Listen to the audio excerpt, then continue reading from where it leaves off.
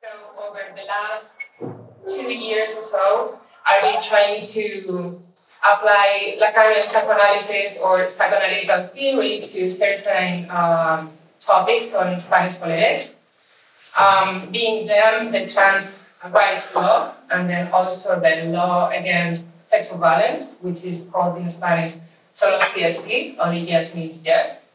And I wanted to kind of study what's going on in those two legislations, who are the people protected by those legislations, and who are also the people who are being excluded from those legislations. So I'm going to be speaking from a psychoanalytical approach, but also from an intersectional approach. And I know that some of the topics that I'll be explaining today or like putting on the table may be problematic. So I'm going to try my best not to get lost in English, because it's like really easy for me. And I also wanted you to interrupt me if there's something you don't understand, or if I use any term from Lacanian psychoanalysis that you do not control. Okay, so we are in the same path. Anyway. So the first thing that I wanted to introduce, and it's going to be like, I think I'm going to introduce like 5 bullets, or say 6 bullets. The first one is the way in which I approach psychoanalysis from a feminist intersectional approach. So, do you know the notion of the symbolic in Lacan? So we have the symbolic, which is this register that is based on language, norms, etc., to put it like in an easy way. So many of the appropriations from feminism towards of Lacanian theory are actually articulated through this notion, the notion of the symbolic. So Teresa Brennan, also Elizabeth Wright, they try to articulate the fact that the Lacanian symbolic, or the symbolic in Lacanian terms, is a patriarchal symbolic, all right? So in my book, what I try to go is, okay, we can define reality as the product of certain discursive operations, right? But there's always one first discursive operation. So I said, okay, we go to Lacan. Lacan says that the first discursive operation that takes place is the master's discourse. Now, I don't know if you have the master's discourse in mind, but in the master's discourse structure, you have a master signifier, S1, that intervenes in a battery of signifiers, which is S2, right?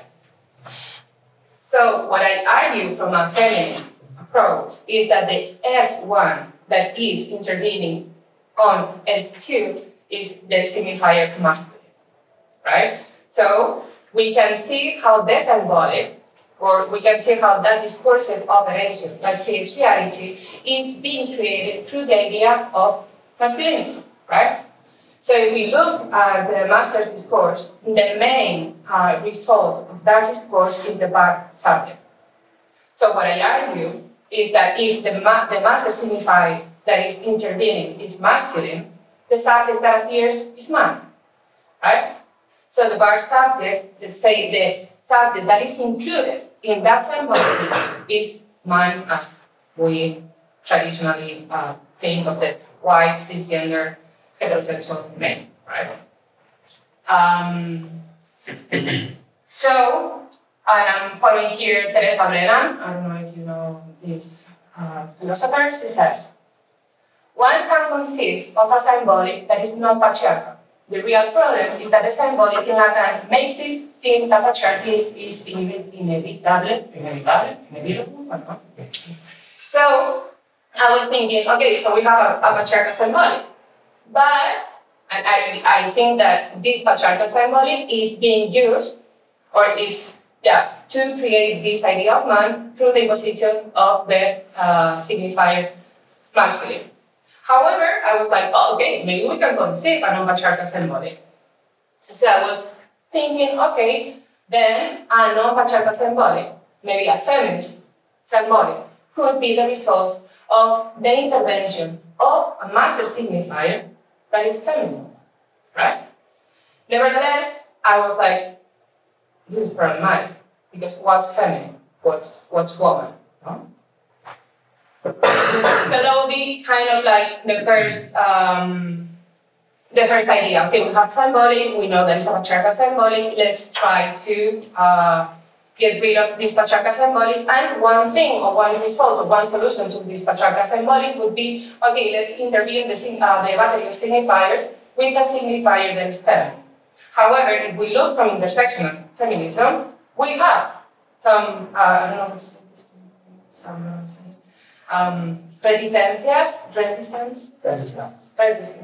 resistance, no? To how do we define this? How do we create this new master signifier able to create, let's say, another symbol?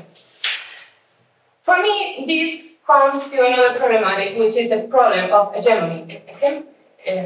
How do you pronounce it? Hegemony? So we have the problem of hegemony. So if you go to the Lacanian left, and you go, for example, to, I think that the main figures of the idea of hegemony in the Lacanian left are Chantal Mouffe and Ernesto Laclau. More in Ernesto Laclau, you can see how hegemony has to do with the relation between the particular and the universal. No, we can define, and I'm going to quote myself here, as the imposition of a particularity as universal. So the battle for the MS of the Marxist discourse is a battle of political hegemony, because we are fighting for determining which subjects can be political subjects. That is to say, I fight, or I struggle, or I enter into this battle for the MS that is going to interfere, but the result is saying who is the political subject.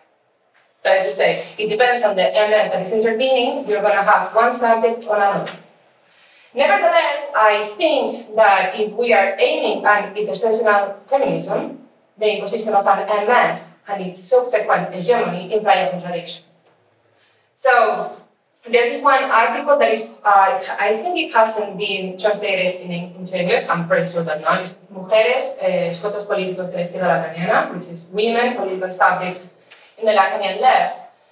Maria Liliana Tagliano, she points out that if we want a feminism that is symptomatic of politics, that is to say, if we see feminism as a symptom, it's because we see that feminism is making visible a conflict within society. This is also one of the points that you made in the book of Psychoanalytical and Revolution. So, okay, if feminism is going to be the symptom of a contradiction with the society, we need to keep feminism a symptom. So she says, a feminism that is symptomatic of politics is a feminism that does not claim to be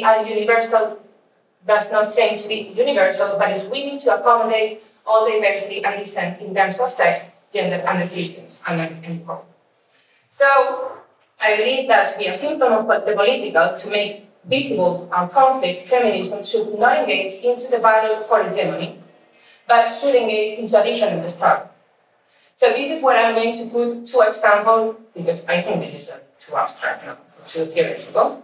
So I wanted to put two examples of legislations in Spain. So as I said, the first one is going to be the trans law. So, how do you say autodetermination? Gender self-determination. So that was the main point of the new trans law. To situate ourselves. In Spain, you have different comunidades, communities, like regions, okay? And each region had the possibility to create their own trans law, okay? So, for example, I live in Catalonia, we had a trans law, is LGBTQI+ law, but it didn't work statewide, okay? It only worked in Catalonia, and then some other regions also had it, but not statewide. So, in the Spanish government, we have two different parties that are in coalition. So you have Podemos, and then you have the Socialist Party. Podemos is the party that came out of Los Indignados 15M, the movement of 2011 already. Yeah, getting old. So you have two different positions, okay? Podemos said, you want us in government, you want to govern, okay, then we have to have a trans law. But within the Socialist Party, there was one woman who was like one of the leaders of the party, Carmen Calvo, who she did not advocate, she was not pro gender self-determination, okay? There were these dissensus, okay, and there was this huge fight within government that it was just like extrapolated to media and society, etc., etc., etc. So what I argue is that on the socialist part, they wanted to impose an MS that defined feminine as cisgender feminism, they say, right? So obviously, if you are defining that MS from a cisgender approach, the subject that appears is the cisgender woman, right? On the other hand, Podemos was trying to impose a different MS, in which that MS did embrace trans people, okay? So at the end, this was, I'm telling you, a thing, you know, it was an episode in Spanish politics, like the whole thing. At the end, the Carmen Calvo, this woman who was like speaking against the law, she got kicked out of the sign of the government, and there was a huge division in the people who voted this political party, everything, and that really bad. But at the end, Podemos got the law, and the law was passed, like, I don't know, like a month ago or something like that. But, okay, we say, oh, good, an AMS that is inclusive because it has included, in this case, trans community. But there's a really big problem here, and this is what I think that we shouldn't get into hegemony, or it is difficult to get into hegemony from an intersectional approach. Why? Because non-binary people are not within the group. Non-binary people are not represented in the law. And people who don't have a regular administrative situation are not included in this law. So unless you are a citizen of Spain, and we know what citizens, like how citizenship works, and like, again, all that, and if non-binary people are not included in this law, we again have the rest, no? So if we go back to the master's discourse, we have S1 intervenes in S2, you have the subject, but you have the rest, no? And the rest, in this case, we can say that is the people who are being excluded. So again, from an intersectional approach, we can say this law is not enough. So that's one example. Second example. Some years ago, there was this group, trigger warning, I'm going to be speaking about sexual violence. There was a huge case of sexual violence in Spain, and this made the Spanish feminist movement to take the streets, like in a way that was never seen in Spain. So the Minister of Equality in Spain, Minister of Equality, decided to create a new law for sexual violence, okay? Because the way it was codified in Spain was just like a mess. Nothing was rape, everything was abuse, and nothing was aggressive. So they decided to change the law. Okay, all of a sudden, we have the law, it seems like everything is good, and they included one article against sex workers. All of a sudden, this is not about sex workers' rights. This is not about abolition. This is about ending sex violence. So this was something that Podemos and the Socialist Party were okay, we agree on this, blah, blah, blah. But some of the countries from the left, some of the parties from the left said, no, we are not going to vote for this legislation if you are including a debate that we haven't had. If we haven't spoken to sex workers, if we haven't been speaking or discussing about sex work, you cannot include this article. So again, here, I think that we are seeing the problem with hegemony.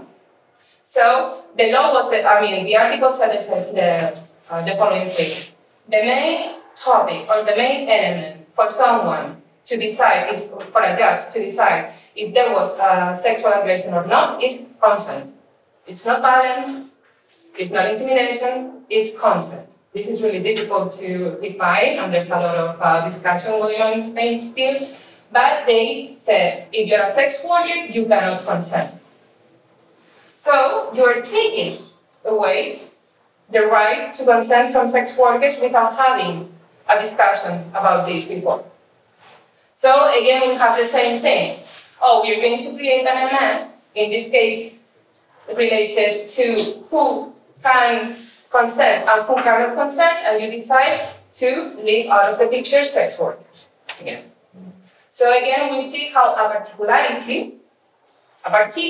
reading of women of feminism is being imposed as a universal. And therefore, we again have certain subjects that are not being embraced by the legislation. Does it make sense? Now, do you see where I'm going? See? No? Yes? So, and now I have to say something else to make this clear. So, I'm speaking about the symbolic, I'm speaking about RMS, I'm speaking about the pros and the risks of hegemony, because we're always leaving someone out.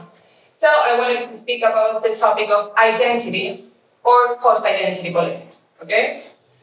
But first, I want to make sure that we're in the same framework when we're speaking about post-identity. Post-identity approach is not anti-identity approach. This is really different. So when I refer to anti-identity approach, I'm speaking about alt-right, extreme right.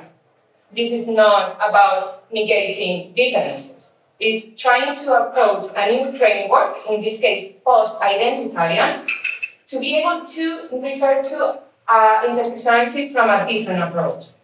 Yes? It doesn't make sense? The difference between anti-identity and post-identity?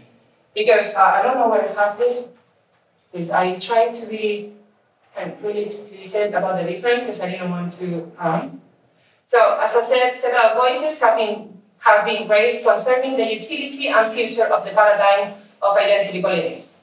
Some of these voices belong to the alt-right or the neocons, fighting against the claims and successes of the feminist movement, the Black Lives Matter movement, or the LGBTQI movement. I'm not in this side. I'm not speaking about identity politics. There are other voices that are being raised from the side of post-identity politics. So do you know what post-identity is about? Because I'm going to take a look to explain. Okay. So several voices within feminism are pointing out the flaws of and weaknesses, let's say, of identity politics. So one of the I don't have it here. Let me see. Well, I'm going to put like 2 examples of post-identity politics, okay? So, identity politics are supposed to come with first-wave feminism, okay? And like try to say, well, we have a different identity. We have the identity of woman. But that identity was, for example, racist. There's this one paper by Maria Valdés, which is called When the Mother of the Race is Free, right? So this paper, what it says is that a lot of white women in North America tried to engage into politics by saying that they were the mother of the race, like literally, right? Then this idea of identity became obviously problematic. And then we have overlord, or we have maybe I don't know what to say. No? And I, a woman, is the main. No. Sorry, my accent. So, identity politics appear to say, okay, woman, as we know, is not the only identity, but we have black women as identity, we have trans women as identity, we have a lot of different identities. Okay, what's the problem? That a lot of people are for example, and I try to go to the Spanish example. We are trying to be intersectional with the term of identity, but we see that it has flaws, and we see that it has risks, and we see that still people are getting out of the picture, right? So the term of post-identity, what tries to do, and this is where psychoanalysis comes, it's not about negating identity, but it's about, let's try to look at identity from a different perspective, okay? So I'm going to introduce the arguments of 2 authors, and then I'm going to try to make my point clearer, because I think it's not clear for you guys. So, one of the claims from post-identity feminisms is that, and I quote, the preoccupation with gender identity has enmeshed feminism in a parochial politics of recognition whose limited aims constrains its political imagination and prevent it from engaging into broader democratic debates. And I close, quote. This is what we see in the Spanish case. When we're speaking about certain laws, at the end, there's like this axis of identity that is stronger than the other ones, and at the end, people who are not Spanish citizens don't get embraced by the legislation, or people who are non-binary don't get. I mean, people who are non-binary don't get inside the legislation. So this is one of those examples in which it seems that is, kind of a limit. Then McNay argues that some post-identity arguments leave certain questions related to political agency unanswered. That is to say, it seems that, she explains that certain post-identity notions are unable to answer certain questions regarding political agency because the critique of identity does not engage into, let's say, somehow subjectivity. In other words, because I think I'm making a mess right now, can we think about subjectivity, can we think about agency without thinking about identity in the same way that we are thinking? Okay?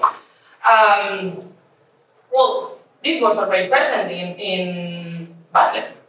Butler thought about identity not in a fixed way, no? He said that we should speak about identity from more of a fluid way, and that, of course, we need like a core of the subject, but this core of the subject does not need to be within identity, okay? I know that this, what I'm saying, can be like, I can get an out of context with my words and get in trouble. But the thing is that, what am I proposing instead of identity politics? What am I speaking when I'm speaking of post-identity politics? I'm speaking of identification in politics. That is to say,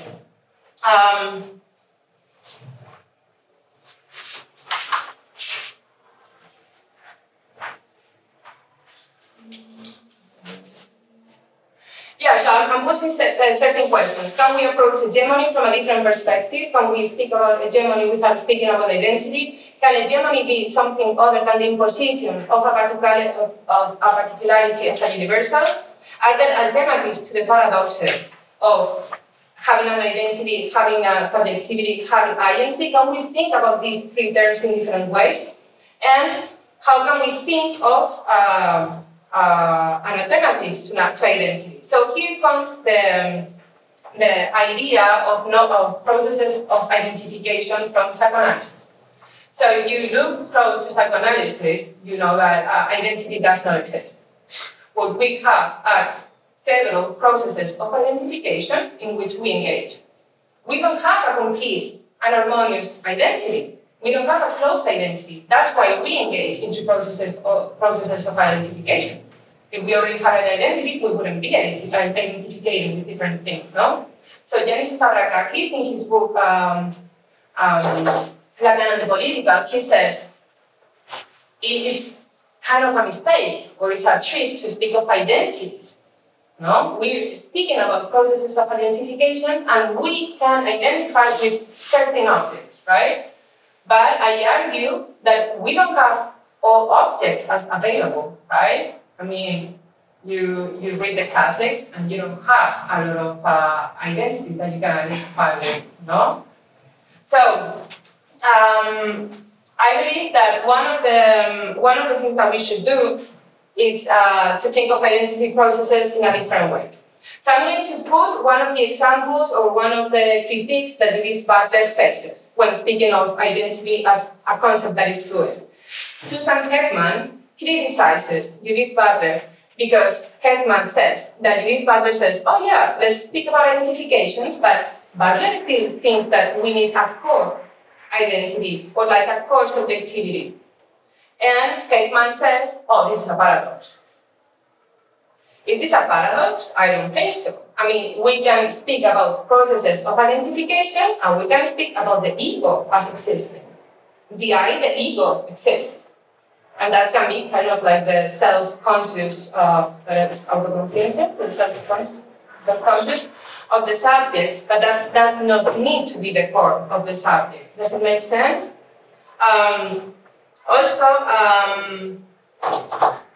Another thing that Heckman says is that she goes to Winnicott, no? She goes to object relational theory, and she says, yeah, we shouldn't be speaking about identity, we should be speaking about identifications, but people can identify with certain objects, and we need people to identify with certain objects. Here there's a problem, right? Because that identification with the object is not complete either, okay? So, another thing that is problematic in Heckman is that she thinks that, I mean, not every identity is liberatory for Heckman. I think I'm making a mess. You're not following me, right? Are you? Yeah. Because I've been missing some things. Anyway, Heckman also says that, for example, not every identification process needs to be liberatory. And I'm going to speak here of Wendy Brown in the states of injury, no? So, Wendy Brown says that sometimes we identify with the same, the same system that is making you injured, no? That is causing you pain, that is causing you sadness. So, in the case of the legislation in Spain, or in any legislation that has to do with sexual violence, for example, they tell you how the victim has to behave. No? This is also in Eugenie Despendes, King Kong Theory, when she speaks about, after you've suffered sexual violence, you have to behave in a certain way, because a victim has to behave in a certain way. So, for example, in Spain, this case that I told you that was like kind of the starting point for the new legislation. So this woman, she was sexually assaulted by 5 guys. And then the defense, the attorneys, sent a private investigator. They sent 3 private investigators to follow the girl. And then they did a report, and they said, this woman goes out at night still. So we do not believe that this is a victim. This victim don't go out there. And these were things that were said in court, right? So we have also like a paradigm that is telling us how a victim has to behave. So also the way in which we relate to those things that injure us are something that we have to keep in mind. Another thing is that the problem would be, how are we going to think of the subject as well? No? So what I proposed, and I think I'm going to make this my last point because I want to discuss some things, and I also made some points that maybe are going to be good for the discussion. What I'm arguing is to think of intersectionality from a different perspective. So I argued that we have 3 different approaches towards intersectionality, okay? One of them, within feminism, one of the approaches is lack of intersectionality, all right? So in non-intersectional feminism, gender is the only axis of oppression. If we go to the idea of hegemony, the MS that is proposed to intervene in the battery of signifiers is woman as a white cisgender woman. The symbolic that results, that results from the master's discourse, has the same power mechanisms as the patriarchal symbolic. It works the same way. It has the same mechanisms of power. It implies the same balance, to say somehow, and the same exclusion.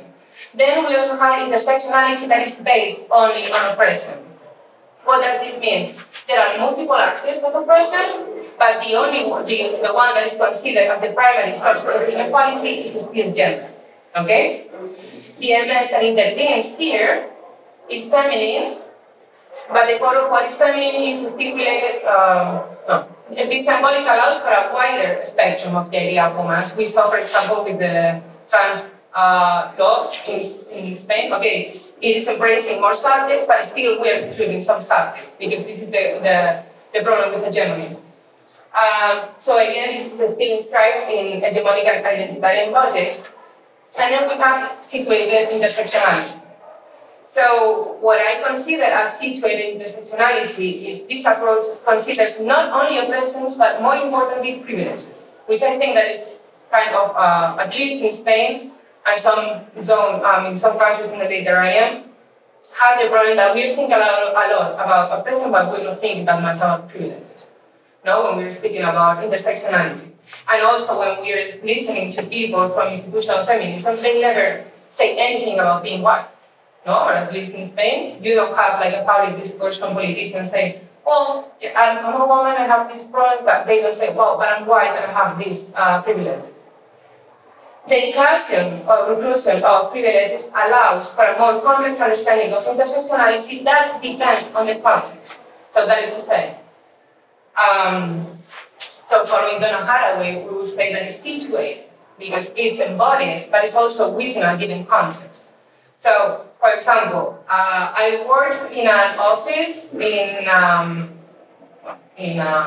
council that I was working. We had like an office that is called Service of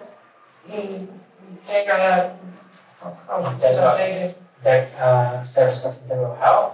No, it's Servicio de Atención Integral y Integral Attention to Diversity and Gender and Sexual Matters, okay? So I work a lot with trans kids, trans childhood, so infancia trans, but I also work with people who have been sexually harassed, but I also work with underage boys that have been the abusers, okay? So we had like a lot of different situations, we had a lot of different contexts, and we also worked with refugees. So I said, okay, in a lot of moments in my work, I am someone who is being oppressed by certain axes of oppression, right, within the context. But sometimes I'm the opposite. That is to say, yes, I am more prone to suffer sexual violence while I'm walking down the street at night than a cis white cisgender male. But I'm also in the other side when I'm facing, for example, a gay Moroccan refugee at work. No? So I was just like, how's my identity then? My identity is not stable, not even in my work. I mean, I have different situations in which I have to identify in different ways, no? So that's why the identification thing came to me, right? I should be able to see what are the axes of oppression, but also the privileges that are crossing me in every moment. So that's why I started speaking about situated intersectionality. So, on my view, situated intersectionality does not aim at hegemony, because it does not aim at creating a fixed, stable identity, but what it does is giving you some hints in order to see how you identify in different moments or processes or contexts of your life. So, what I said,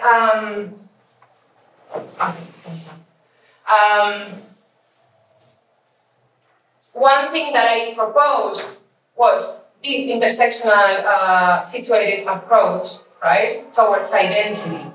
So it's not about, I think that this is one problem of how do we think about subjectivity without identity? Can we think about agency without identity? Can we think about identity from a different perspective? Can we think, because I think that also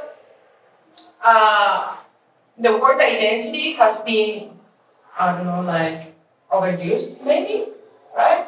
So also what do we know as identity? Because when I think about identity, I don't think about the same thing as identification. I think that identification has at the end like more of a fluid context. It has more of the things that are happening to me in my day-to-day, right? And so I have this notion from Lacanian psychoanalysis, which is called the sexual position. So the sexual position are two different positions that the subject can have facing the symbolic, right? So it's not about the hegemony of the symbolic. It's not about who controls the symbolic, but but also how we face the symbolic. So I think that, I don't want to take more time.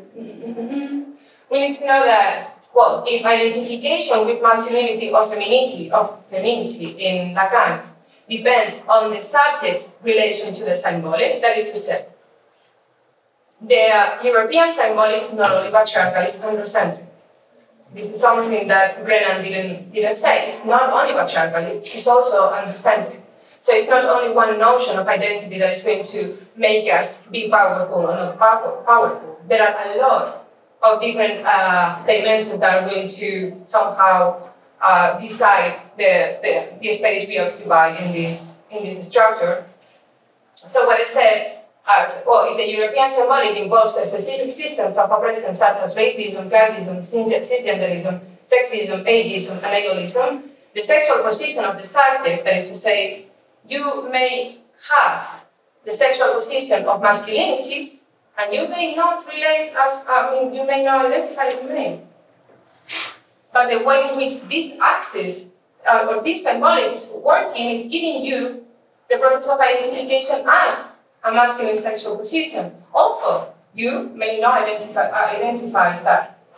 So, from a situated theory of intersectionality that assesses both oppression and privilege, an urban upper-class cis-hetero white woman possesses a masculine sexual position when she physically or verbally assaults or denies a livable life to a black and gay refugee who occupies the female sexual position within the European symbolic. In this sense, gender or assigned sex does not define vulnerability or life as livable, but the sexual position someone possesses concerning a symbolic order. The sexual position depends on how subjects identify, fit, or adjust to the symbolic in different contexts. So, I honestly don't have the answer on this. I mean, I'm still working on this paper, but I wanted to kind of open certain topics that we can discuss.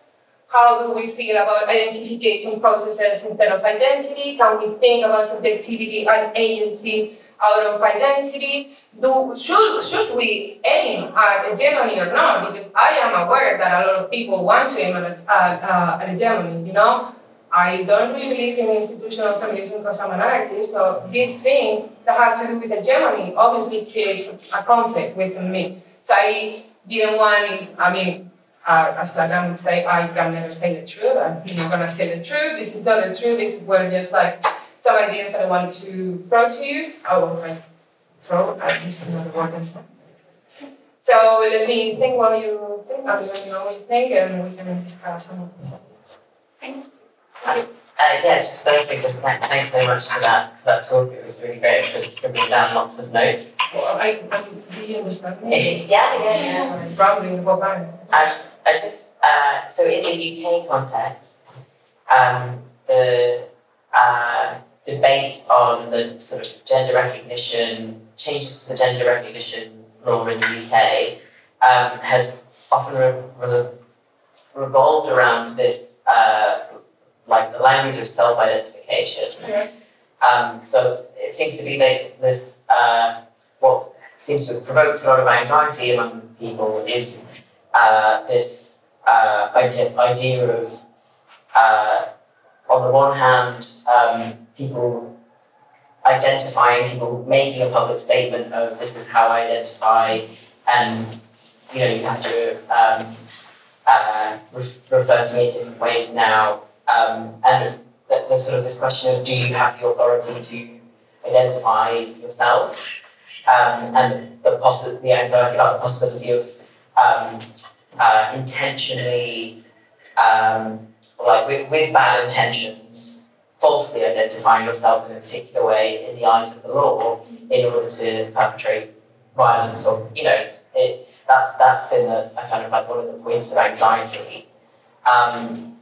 But my understanding from psychoanalysis is that identification is not a process, or when we are identifying, it's not something that's like a conscious or voluntaristic process. So there's a sort of like slippage in meaning where the term self-identification is being used, but what they mean by identification is very different from what psychoanalysis means when it talks about identification. So I wondered if that was something you encountered in the Spanish context of this term, with this slippage around the term identification, and some of the anxieties that it seems to open up, that people can claim to be something, but how, what's the truth there? The actual discussion, the public discussion, did not speak up at all about self-identification, and I think that was good. It's, first of all, because what does it mean, self-identification? Every identification should be self-made, or is it not? What are we speaking about? I think that self-determination was better, but it didn't really go around that term. I didn't even think about you just blew my mind, because really we didn't speak about this at all. But one thing that was coming to my mind while you were speaking is that, where does identification go to? Because I think this is a major point. So when we're thinking about processes of identification from a Lacanian perspective, it's not going to an identity. This is important. That is to say, we're not speaking about, there's no, and this is, for example, Lacan's critique to Winnicott's object relational theory has to do with the fact that this object relational theory seems like, okay, you're going to identify with an object, and this identification is going to be fantastic, and you're going to go to this harmonious identity or status of the subject, which does not exist for psychoanalysis. So this is good. It seems like when you're, it's the same as transitioning, no? It seems like when they were speaking about the fact of transitioning gender, it seemed like they were speaking about there's una meta, a finish line, you know? What? I'm transitioning and I can just be here today, tomorrow on the other side. There's no an end point to this, or a finish or a goal that I have to accomplish. To say, I perfectly transition, no? And I have the same feeling with identification. It seems like speaking of processes of identification does not engage into the idea that you're going to have a perfect identity that is not going to be conflicted, which is another thing that we're avoiding in this discussion. And I didn't want to get into this question, but if we look at glissance, at the notion of glissance, and we look at glissance from identification, we may identify with someone who is hurting us, because we get glissance from that. So, at least this has to do with a lot of feminist readings on the notion of the victim paradigm, or again, going back to Wendy Brown, states of injury, Jessica Benjamin, when she's speaking of bonds of love, no? Love and domination. I think that, we're speaking about identification, expecting that someone to reach an identity. And this is the problem, right? We're not going to an harmonious place. So maybe James first and then you. Yeah, sorry, thank you. That was so interesting, and I'm really fascinated by a lot of the kind of ways of thinking through the kind of issues surrounding how we how to find around identity. Kind of still forming this question, and I want to try and make it as clear as possible. So I'm going to do a little preamble, which is when you were talking at the beginning about how I think it's interesting you're talking also in the context of the law, right? And how there is always those that are excluded from what I call the set, right? So you might have a kind of idea of trans people existing in that, but then non-binary is outside of that. But I think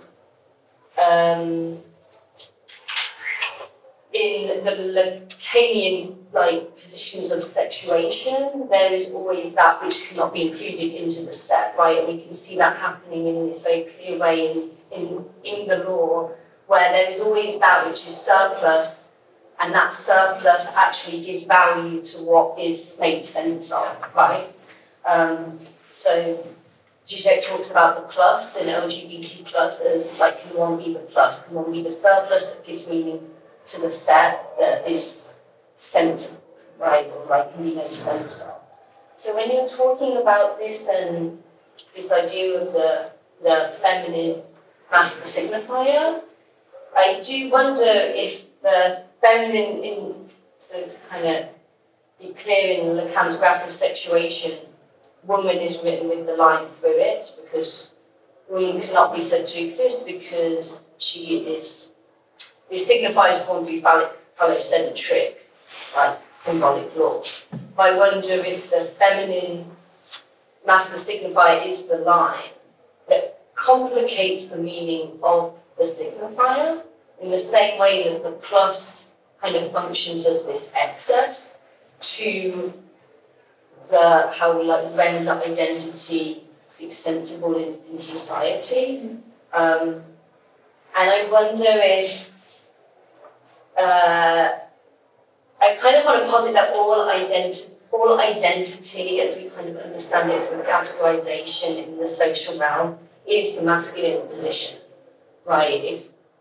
And I think that kind of Joan Kotrick's critique of Butler sort of makes this move where she argues that Butler's Joan Kotrick in her book, the last chapter of Read My Desire for the Sex and the Euthanasia of Reason, she reads Butler as locating gender in the symbolic and imaginary, but then Kotrick asks us to kind of think about sex as the real.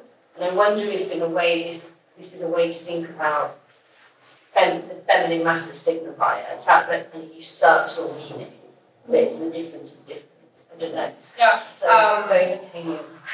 Well, actually, I actually speak about that in the book when I analyze the way in which the master's discourse works. So, I don't know, you don't understand. So, I include this in my master's discourse. So, this is the negation of S plus S1, okay? So, if you look at the master's discourse, you will have this movement, right? And then you have here and here. But what I argue is that there is something always that is not written as symbolic, which is this. And this should be the signifier that we should aim, which is the negation of S1. Not the rest, not anything that is written as symbolic, but something that is in the real. So I agree with that. I didn't want to get into that question, but yeah, we will discuss about it later. I also think that the most interesting thing, if we look at the position sexual, sexual position is not like the word. It sounds kind of, no? I don't know again. But I think that it's good to think of it not todo, not all. I think that's like where everything starts when it comes to revolutionary. And then also, I don't know, I like intervening things, so I think this is where we should aim at. But I mean, I can like develop here. And also I wanted to say something that I think is important. When we're speaking about the subjects that are being excluded, they're still subjected to this. And this is pretty important. For example, and again, going back to the law, people who are killed in the Mediterranean because of the European frontiers, they are excluded from the law, but they are subjected to the law. And this is very important. The fact that you're not part of the symbolic, the fact that you're being excluded from the symbolic, does not mean you're not subjected to the symbolic. And again, excluding non-binary people does not mean they are excluded. They are subjected from the worst, in the worst way. If you are subjected as exclusion, you're still subject of the law, but you're not the subject of the right of the law. If that makes difference. Yeah. When you mentioned the sexual work law, the sexual violence law, and then you mentioned the example about sexual workers and Alicia. I can understand when you're discussing your identification with the topic, and then your engagement. But it sounds to me that the argument that was made to take out the article about the position, it was an identity one. And not, it was the identity sex work group about, it was about the rights of this group to give sex work. So I would like to understand how that plays. So are both in place at the same time? So there is the identity sex work that was used to I'm going to ask before you do the other question. I'm afraid we need It's 1 second. Okay. The thing is that the article said that a sex worker cannot consent. That's it. So anyone who is a sex worker, it doesn't matter what time of the day they ask you, you don't have the chance to consent. So what you're saying that is not a subject of a right. So she's being excluded in grounds of her identity as a sex worker. But the answer it was also about identity. So the answer was if you want the votes, this was the political party. If you want the votes, get them out of the question because we didn't discuss about it. It was not about identity. Okay. The second question, when you said about the trans law and the self-determination law or self-identification law, it's interesting that when you speak about self-identification, it blows your mind, and not the other way around. And I wonder whether S1 and S2 they also have a language hierarchy where words in English they work as SM or as S1, and they colonize the other languages. So we use in Portuguese self-determination or the equivalent. We use in Spanish self-determination, but we use in English self-identification. So that self-identification covers all the others and not the other way around. And I've been studying white papers about the gender recognition law and reform, and they usually don't discuss the laws that are enacted in countries that don't speak English. They don't translate those rights. So self-identification is just a general term that covers all the language. I think it has to do with the fact that when you are asking someone for the gender, they don't say I identify as, we say I am. So I think this is the whole thing. I mean, I don't identify, I am. When we're speaking about gender. I mean, I actually think that it's disrespectful to say of someone, she identifies as her. What she is? Her. That's it. So I think that because this in normal conversations is not used, I think that it wasn't used as, but I'm not a jurist or studies languages in Spain. So, but I don't know, I find it disrespectful to say, she identifies as. What identify? No, she is. And she is her today, and if she transitions to another, she may be they. You know, so I think that there's more fluidity maybe with the others. She's first, then you, and then you, and you speak last. Yeah. Oh, right, yes. I didn't know who I had to look at. So. Yeah, sorry. Oh, this person. No, you. Well, there you go. Uneven. Yeah. Well, sort of, I apologise for coming late, so I might have really been misunderstanding things, but I was sort of thinking in that sort of black and white way we might think about where psychoanalysis goes politically, but I'm sort of, or vice versa, but I'm sort of thinking about why I'm interested in psychoanalytic thinking in a, actually, as in having therapy, being a therapist, being a patient, training, etc. It's there's something genuinely radical, a bit like, you read a book and somebody else reads the book and they get a different meaning, etc., etc.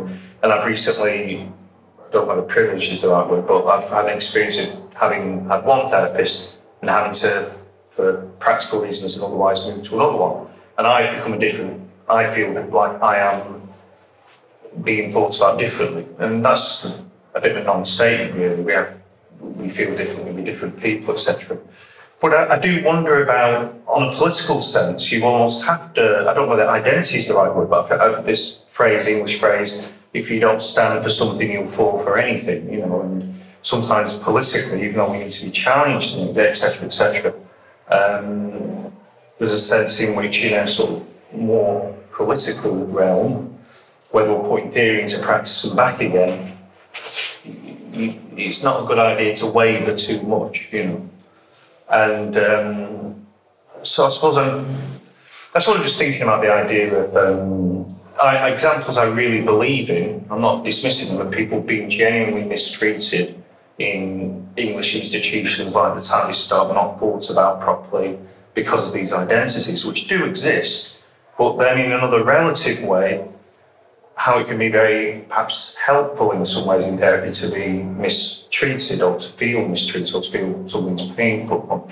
Or a bit like a relationship one might have where it's apparent to you and everyone else it's not very healthy, but you, as you were saying before, you really identify that person can really see something about you that nobody else can. And I just, it's a bit of a non-question, but I don't really know how much that's helpful or not. Okay, Sorry, can we take all the questions because we have 10 minutes? well, I was just going to say, you're speaking about what are the consequences of negating someone's identity. Well, so that's what I was thinking about defences, maybe, you know. Defense? Well, it's our identity to see a defence against something. No, I'm this, you're that. You know, you're you, I'm that, and something creative might come out of that. But very often, in a political sense, it becomes something we have to. Okay. When is it helpful? When is it abusive? At conflict, or necessarily not helpful? When is it helpful for there to be another? As Lacan might say. All right.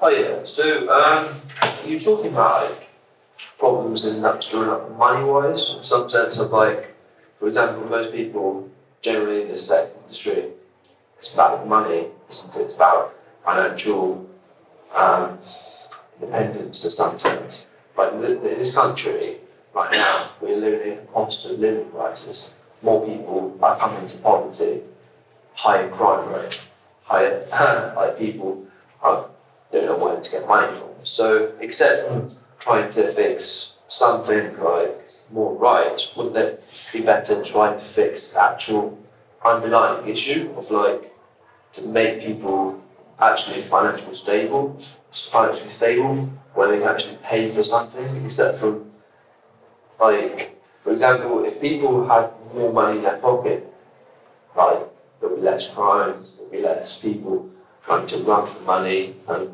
for example, like they'll feel more happy, wouldn't they, as well? It's like more money in your pocket is better for your individual self as well. It's like, but that sort of issue, we should crack down on that. It's like, except from like right now, I think that's 8 million children in poverty. It's like in the UK we've got rid of like the middle class has disappeared, small businesses have disappeared, big corporations making money, and that's sort of what we're going to go into.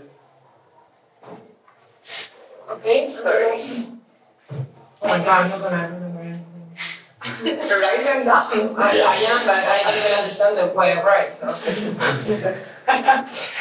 So my question is just on the subject itself. So like, is the question or the problem that you're dealing with one of identity? And then how does that work for the psychological, for the individual? And then how does policy or politics then address the psychological identity? Okay, it's funny because I didn't show the PowerPoint, but it was like the last slide was this one. That's pretty much it. No, I think that there's like this tangled thing which has to do with identity, subjectivity. It would be like kind of like the point that has relates to psychology that you were mentioning, and then agency as that political space. The thing is that I usually when I engage into questions of identity, nobody makes the differences between agency, subjectivity, and identity. So I'm like, what? No? The same thing when we speak about desire. We speak about desire, but we're not speaking about pleasure, displeasure, or jouissance. Or fantasy. No? Do you desire your fantasy? No? What's jouissance? Do you desire things that are not pleasant, how would you say it? So I think that there's like this mixture of identity, agency, and subjectivity that needs to be kind of like further discussed in order to like go forward and start thinking about political agency, political action from a different approach than the one that we're using for identity. Not because identity politics are bad, I repeat, because they are not enough, which is different. And this is the main difference between anti-identity and post-identity. Okay? Also. Second, material conditions. This is something that blows my mind because we speak about this a lot when we speak about psychoanalysis, but then you go to certain places where they speak about Marx and nobody speaks anymore about false consciousness. So I wish material conditions will actually condition the identity of someone, but this is not real. Because if material conditions condition the way in which we identify, would we have governments against public services? Doesn't make sense. Nobody. I mean, the other day, Intersectional came out with this how it's called, like report on the law of the strongest. We say in Spanish, I don't know how you say this thing, no? I even know the law of the richest. Okay, and they said how the difference, the inequality is actually like being wider and wider and wider since the pandemic.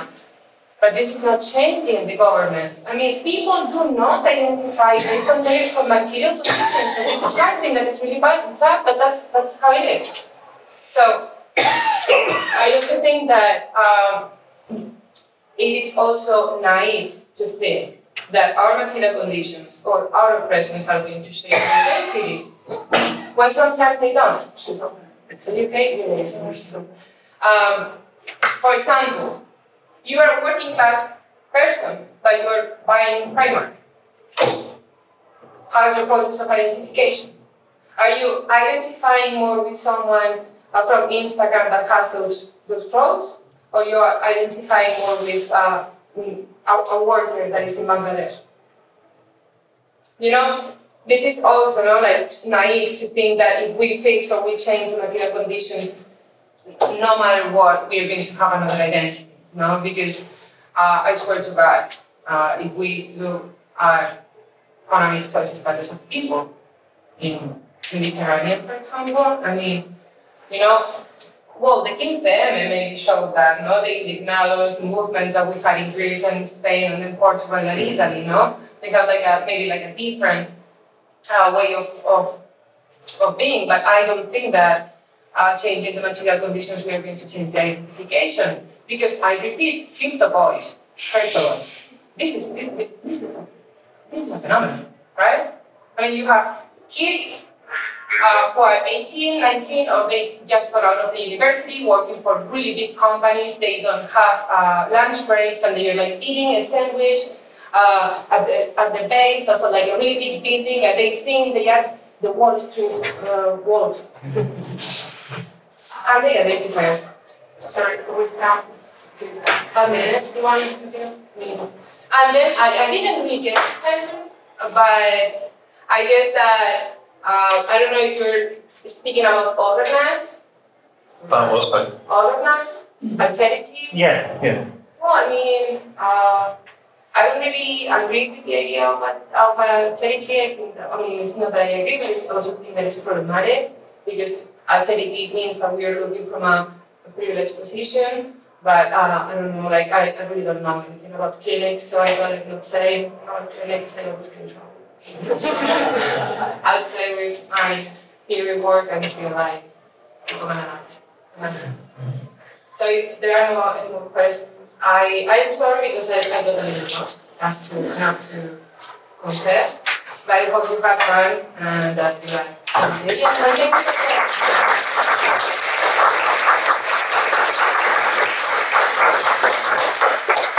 thank you very much.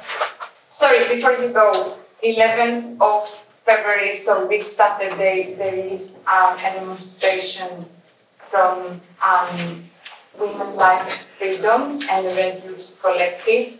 So it is on 1 p.m. Yes, it's 1 p.m. in Oxford. Is it in Oxford or Piccadilly?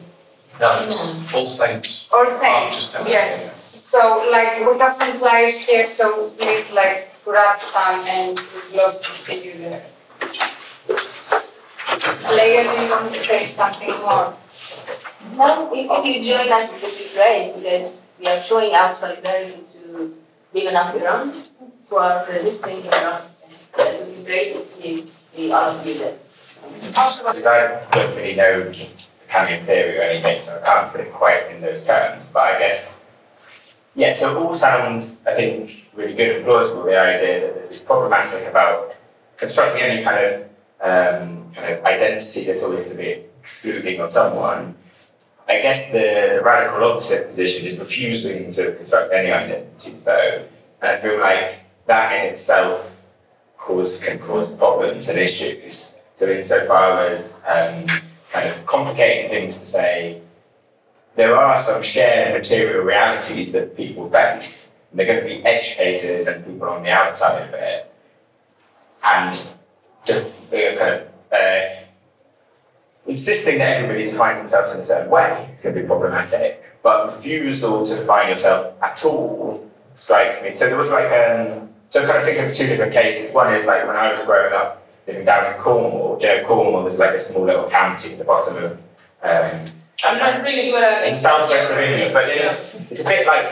Well, people think they're a bit like the Welsh insofar as like Wales, like having a regional separate identity, right. Like Catalonian. Okay. But Cornish identity's kind of died out quite a long time ago. But there's like a revisionist movement that wants to kind of bring it back. I remember the census when I was growing up as a kind of mixed like growing up as one of the few non-white people around, the Cornish Nationalist Party putting out things for the census saying, it doesn't matter if you're like, if you're like black or it doesn't matter if you move down from London or whatever, put your identity down as Cornish, because they were desperate to generate enough kind of momentum. And you might think, well, this is daft, and this is the attempt to construct an identity in a way that's kind of daft and kind of would be better off just losing that identity.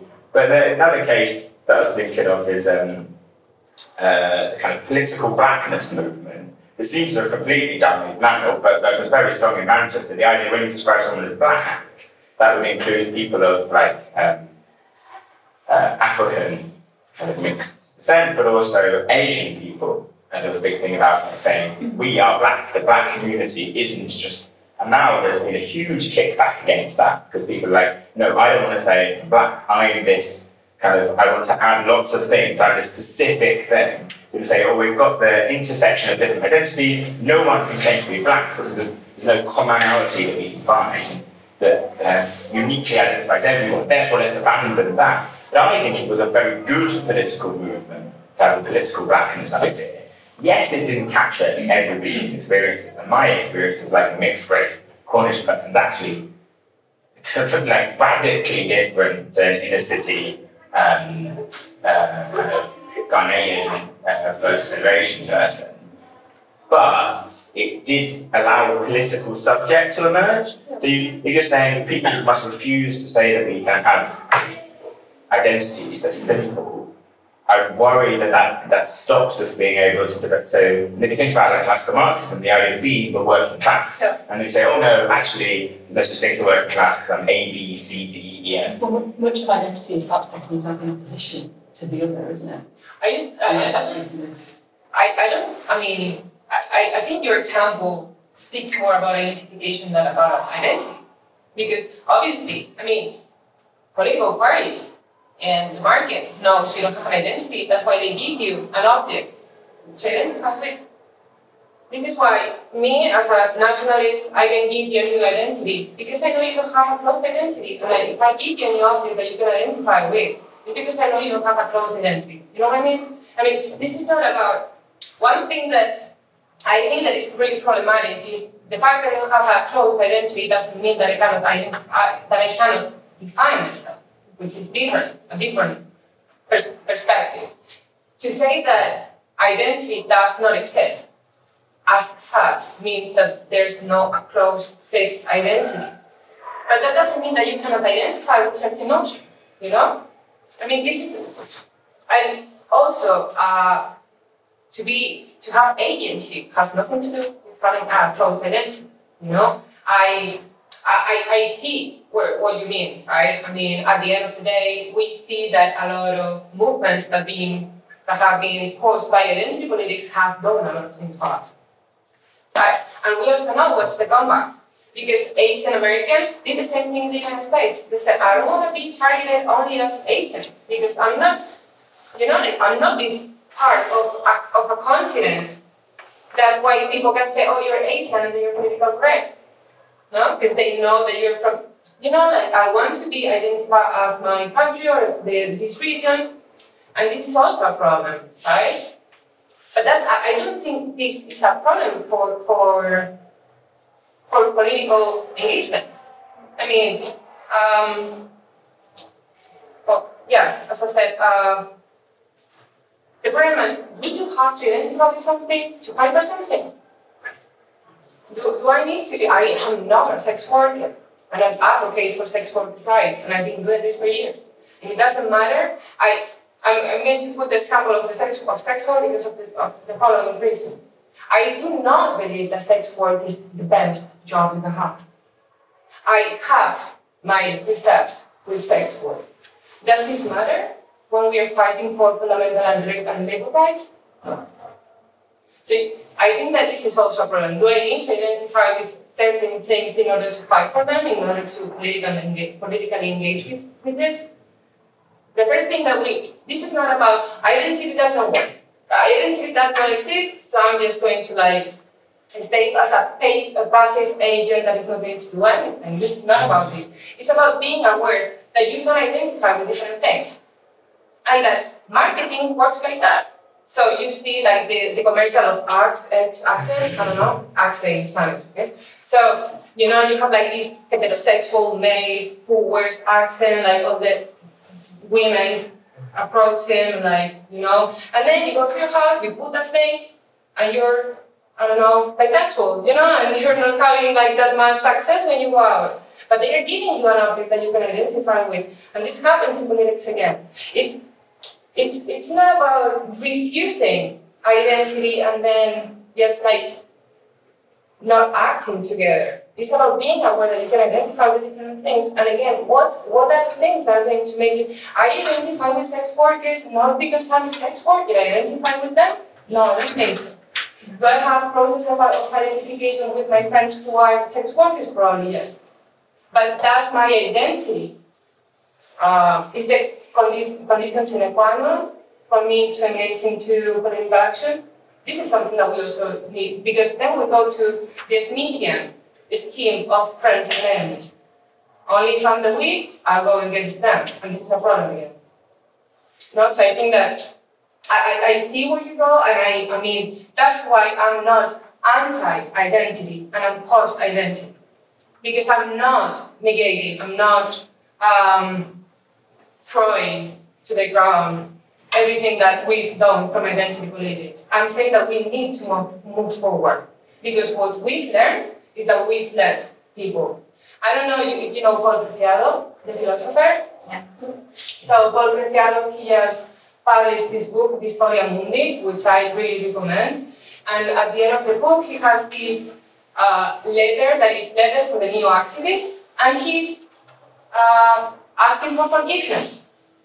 Why? Because he says, we have been fighting for the wrong things. We were fighting for equal merit. We were fighting for blah, blah, blah. And we didn't understand that we had to fight for gender abolition. So it's not about saying, identity. No, that's not it.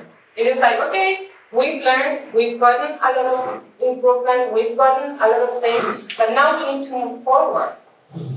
Because we're seeing how identity is kind of problematic, and maybe we can think of something else. So that's why I also want to make this shift from identity to post-identity, not anti-identity politics. That's it. Does it make sense? Just because I'm aware of time, so we have so proud one, and then. Yeah, my question is very short.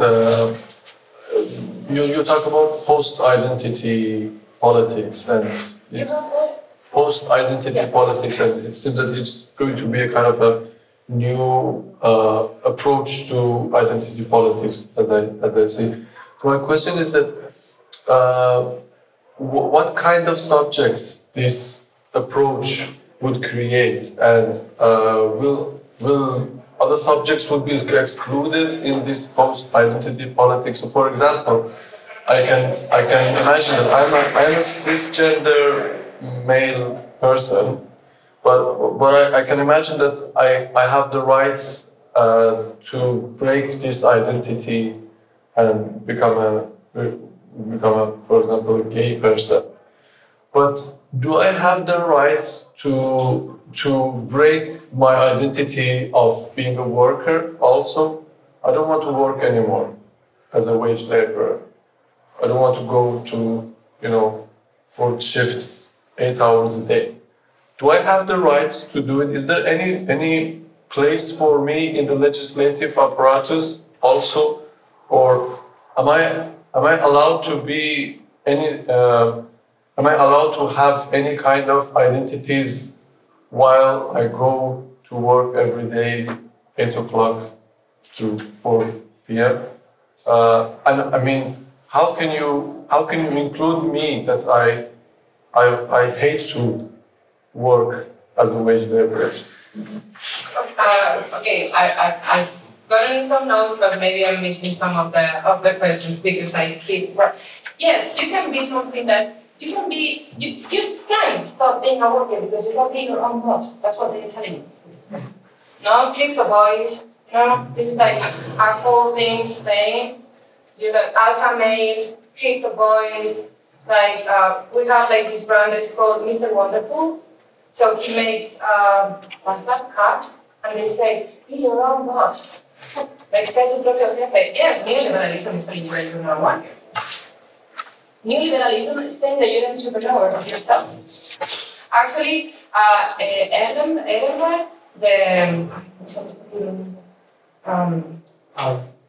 Ehrenberg, the weightiness of being. Okay, there's this one book about how these yes, they are telling you that you can have another identity. They are telling you the whole time that you can have another identity. I'm pretty sure that a lot of people that are being exploited don't think that they're being exploited because they don't identify with the working class. Is their identity being working class if they do not behave as such? That's another thing. What's the identity? Is based on action or not? If we're not going to identify someone based on action, we could also say that every white male, cisgender, heterosexual male is a rapist. Because we're not speaking about action, we're speaking about identity. You know what? This is also kind of like weird thing, no? Of course, when we're speaking about identities, we're also speaking about material conditions. This is clear. No? And this is something that needs to be in the picture. Actually, the way, and I would say, the objects that you can identify with are primarily subjected to your material conditions. When we're speaking, for example, about neoliberal identification with objects, no? With products. What subject will there be with this tricky way of thinking about subject? Jorge Alemán, he is an author of the Lacanian left, he introduces the idea of the subject of the bad news. Yes, the unconscious subject, the subject of psychoanalysis is not a happy subject that is going to give you harmony and you're going to be like free of conflict and you're going to be just like in harmony and peace with everyone. Yeah, this is a conflicting subject. Because you're going to have to think about the way in which you identify. It's really easy not thinking about the way in which you identify and just thinking about do you have an identity. If there's someone that is going to be excluded or not, well, if we focus on the way, if we think of post-identity politics from the situated intersectionality approach that I propose, I don't think that someone should get out. But again, this is just theory. Can I just say something? Because we have 1, 2, 3, 4 people who want to ask. If you